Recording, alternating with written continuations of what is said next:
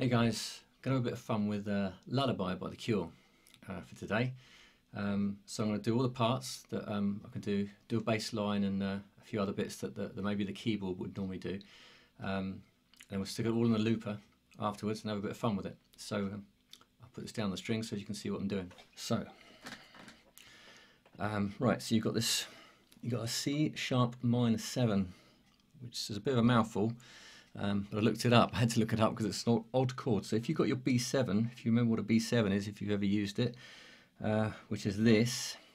So it's like O2, 1, 2, O2. So you've got an open B string and an open low E string. But then you've got to move that up to the 4th fret and then drop the index finger down one. So it's a bit of a difficult claw, spidery type grip. That's the chord we need, C sharp minor 7. Then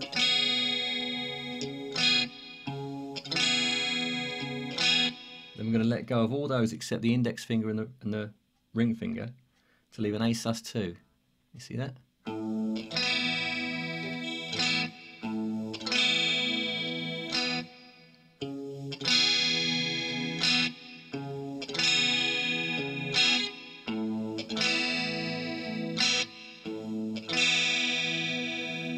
Okay, so that's the two chords that run right the way through. So what I'm going to do later is put those in the looper and we just play along to it. So it's quite a difficult one to sort of get your hand used to playing. It's not a standard sort of chord, so it will take a little bit of time to get those all to ring out. Now in the meantime, you've also got this little flick.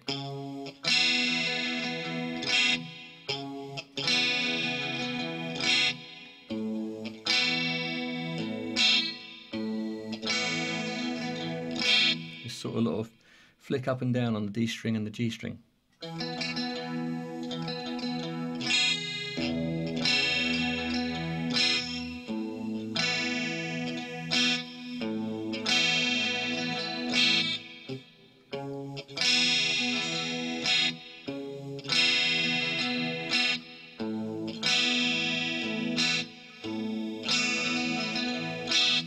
Okay, so we've got that running all the way through. It'll take a little bit while to get your hand used to that, but if not, don't worry about that. You can play the lead part over my bit once I've done the loop, set the loop up. So I'm going to do a bass line, and the bass line is.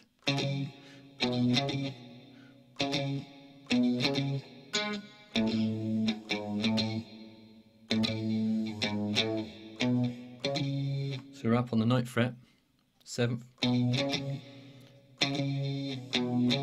We'll come down to the D string on the 6th fret, then 5, 4.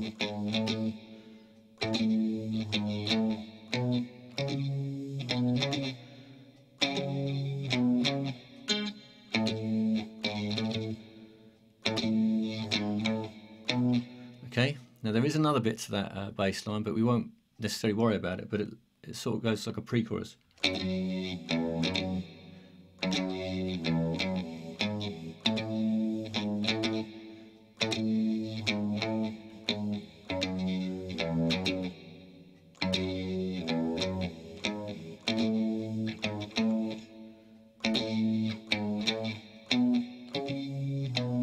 Then you're back where you started. Okay, so that's the bass line. Now, there's this little flick chord. Now, I don't actually know what the chord's called, but it's on the 9th fret, bar on the 9th, so it's 9, 9, 9, 11, 9, 11. You've got this sharp flick. And then it goes, you take the little finger off and put the ring finger onto the 11th fret of the D string.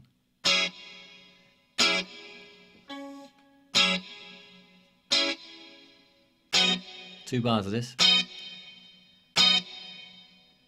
You see that all right?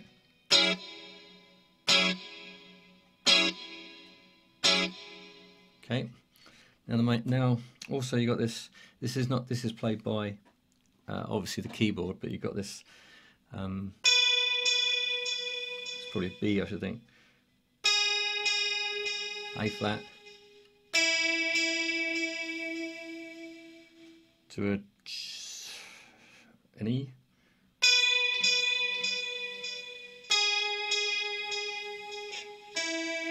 And if you're a bit more of a wizard with your pedal, you might be able to make that sound a bit more like a violin string rather than a guitar string.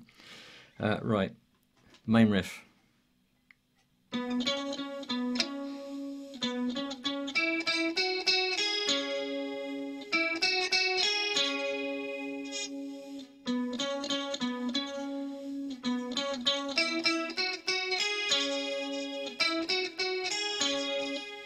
So that's 9th fret to the 11th on the D string, G string, 9th, 11th, B string, B string.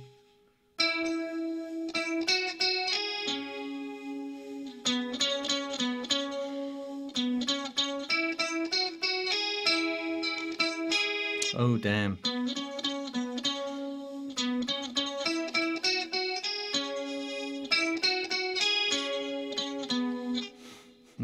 Trying to do it slowly is impossible.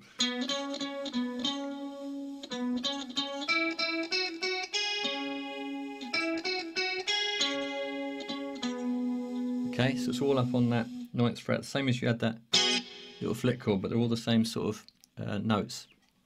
Now also, there's a couple of other little bits, but they're more keyboard than anything else. But you've got this.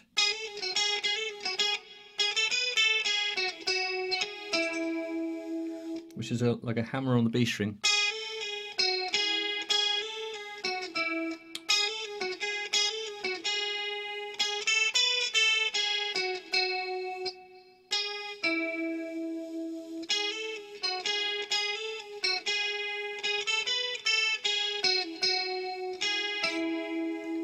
There's that one and this one.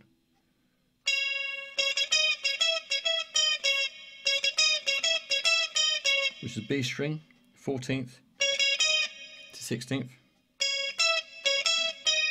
to the 17th. But obviously they would be played on a keyboard, but you can get away with it on the looper. Okay, so let's use all those bits that I've just explained and put them in a looper and see what rubbish we can come out with. So I've set my loop. So I need to start a drum loop first for me. On this one, I mean, it might be different for you, but I'm going to start the drum loop. So I just got to play the chords, but just get reasonable timing.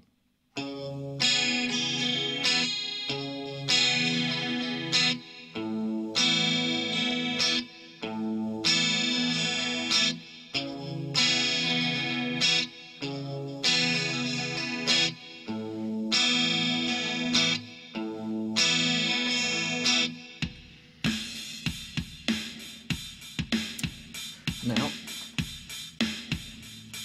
I've got to add a bit of bass line just so as I know where I am when I set up the actual loop. I'll get rid of that in a minute. So now the actual loop I'm going to put in.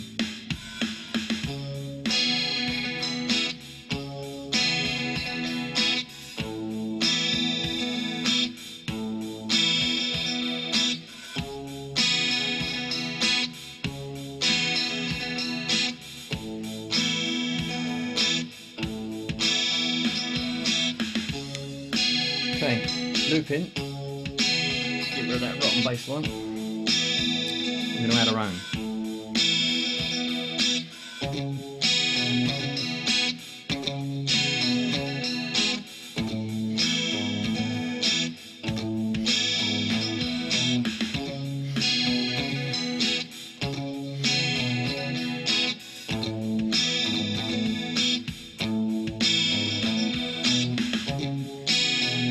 Bass line in. Now we've got that little flick chord up on the 9th fret. Ready?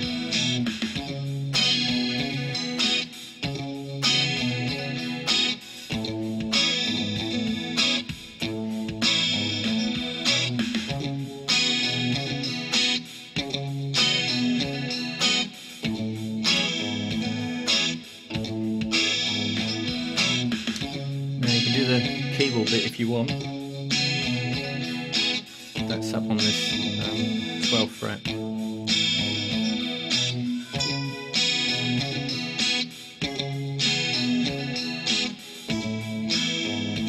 got a violin.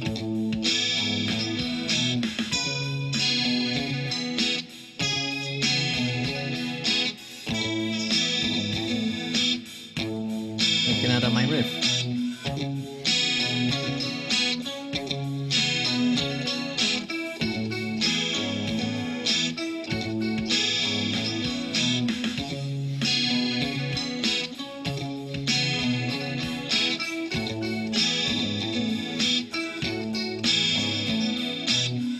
You can put that in a loop if you want and have that roll around and do some bits over the top of it. But I'm going to add that awkward one.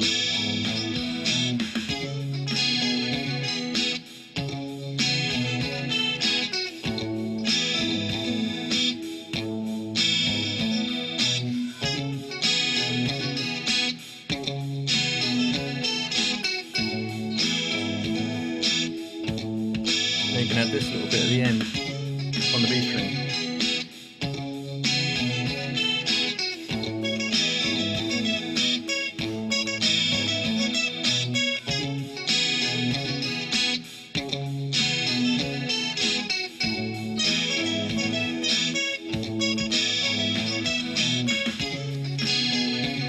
Okay, and I guess you've basically got it all.